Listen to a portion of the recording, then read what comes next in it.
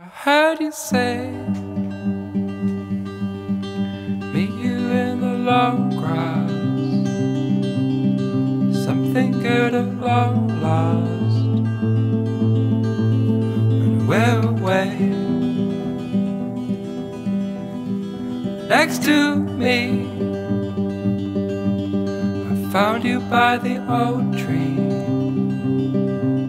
Hello, this is Michele Knight, and this is your weekly astrology for the week starting April the 6th.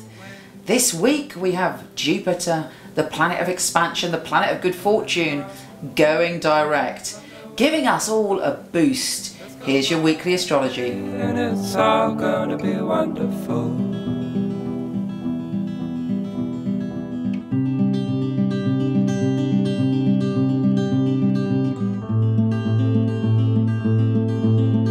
Lovely Pisces, this week should be a better week for all of us.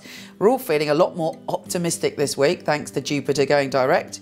And particularly for you, you're feeling much more optimistic about your health and your well-being and sorting out minor things in your life that maybe you haven't got round to.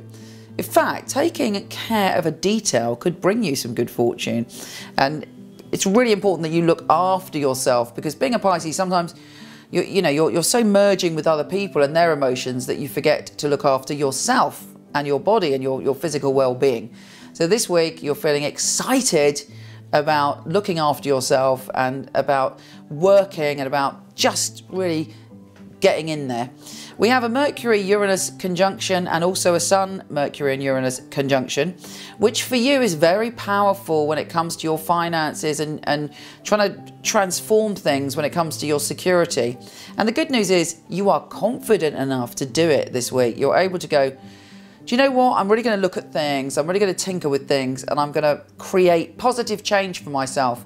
And half the battle is in your belief in yourself. And when you do believe in yourself, you are a magician and you can literally do anything.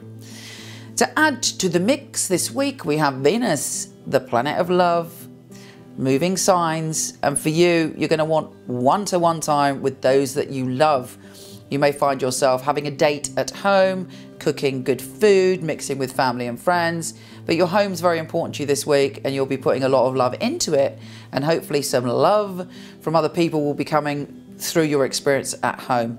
Mix with those people that adore you, have some snuggly one-to-one time, and most importantly, take care of yourself. Lots of love, and I'll speak to you soon. Let's go far today, and it's all gonna be wonderful.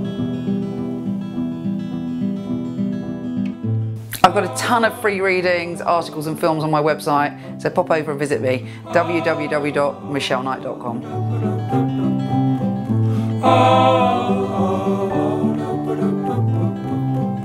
Oh.